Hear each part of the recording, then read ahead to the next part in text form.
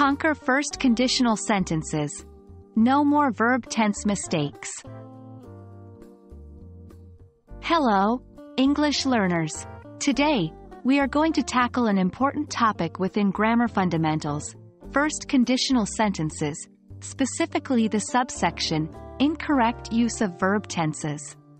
Our aim is to help you eliminate these common mistakes and improve your English language skills. First conditional sentences are used to express situations based on true conditions or likely events.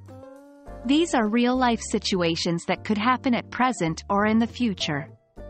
A first conditional sentence consists of two parts: the if clause and the main clause. The structure is usually if plus present simple tense, will plus base form of the verb. For example, if it rains, we will stay at home. In this sentence, if it rains is the if clause, and we will stay at home is the main clause.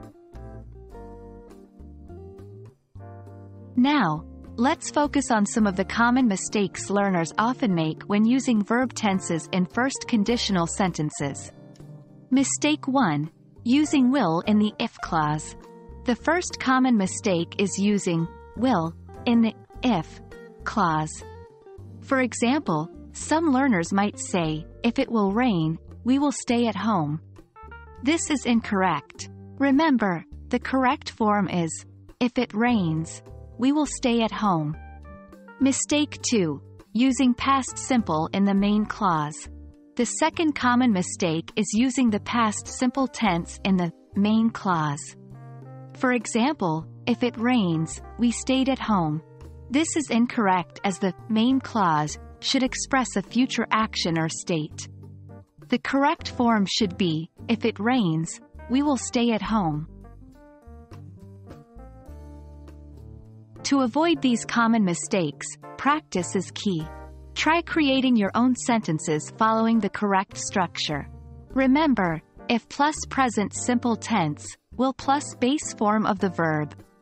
With consistent practice, the correct usage of verb tenses in first conditional sentences will become second nature. That's it for today's lesson on first conditional sentences. We hope this video helps you understand the common mistakes and how to avoid them. Keep practicing and remember, everyone makes mistakes while learning. It's part of the process. So, don't worry, keep learning, and you'll master English grammar in no time. See you in the next video.